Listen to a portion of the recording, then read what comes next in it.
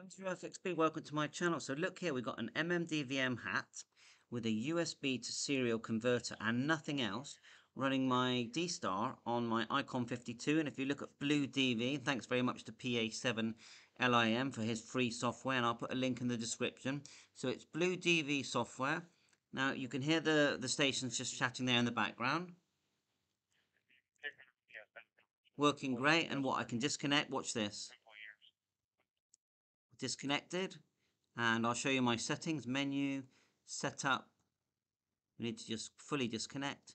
Menu, setup, and then you can see there we've got my call sign, COM number of the USB dongle just plugged into my laptop. We're going to try it on my mobile phone next. Device manager, COM, and there it is, COM6, and you should get this Silicon Labs CP210 USB UART bridge. So that's what you'll see, and then COM6. I put a frequency in of what's in my DSTAR radio, which is 43355, and all the zeros. You do have to put in all these zeros. You can put location, you can select APRS, DPRS, you name it, DMR, DSTAR Fusion, it does everything. DMR number if needed. You have to select, if you're on DMR, put your password in for Brandmeister, and select the server you want to use, etc. But at the moment, this is a DSTAR we're setting up here.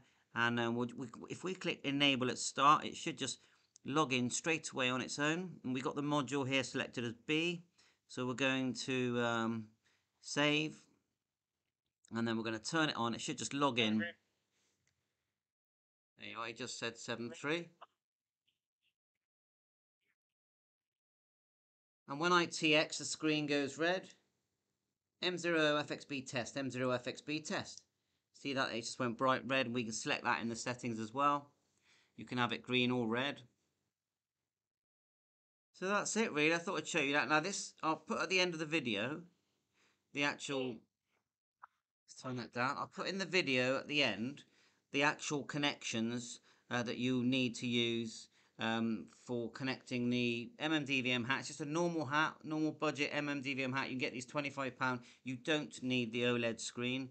So you can pick them up, 20 odd pound. And then the serial, well, the one I'm using is a CP, let's get it right, CP2102, CP2102, okay? And it's got on there, it's got your 3 volt, you're using 3 volt connections on both items, then ground, TX and RX. So it's four wires and you're connected. Don't be scared of that. It's quite simple.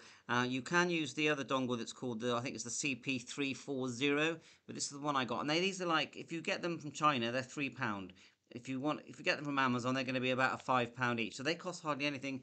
The hats are about £25. So £30, you've got a full hotspot set up, and you could tidy this all up. You don't have to have it all wires dangling everywhere. So if I unlink, if I change this setting here, if we unlink, and then we'll change the setting to, say, 30 Charlie, then we'll link. It might, if no one's speaking, it should link.